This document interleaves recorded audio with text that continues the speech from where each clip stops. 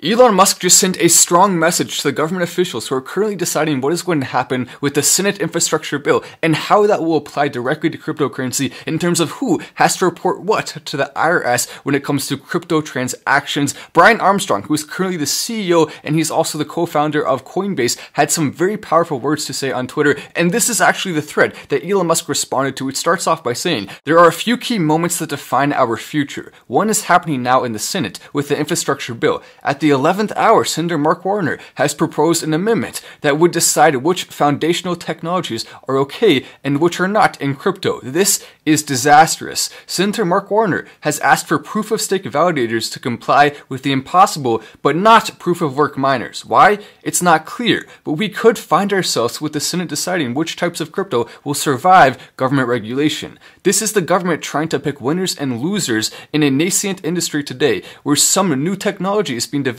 every single month. They are guaranteed to get it wrong by writing in a few exceptions by hand today. Imagine if the government decided that iOS is okay, but Android isn't, and that software developers building on iOS can thrive, but Android is outlawed. Our senators are voting tomorrow on the future of innovation in finance and crypto in America. If they choose the Senator Mark Warner Amendment, we will see the future development of blockchain technology move offshore to countries like China that are currently embracing it. Crypto is still in its early stages. Innovators across this country are working to make crypto networks better, enabling new apps like NFTs, smart contracts, and DeFi. These will bring enormous benefits to Americans and help ensure our place as a financial hub. If the US fails to embrace the innovation happening in crypto, if risks become a financial backwater, missing out on one of the fastest growing sectors of the economy, imagine if we had missed out on the internet and the largest internet companies had been built overseas. This debate in the Senate started because the government sees the growing crypto industry as a source of tax revenue. We agree that everyone must pay their taxes. There is no debate on this topic, but destroying some of the most exciting innovations in the process is unconscionable.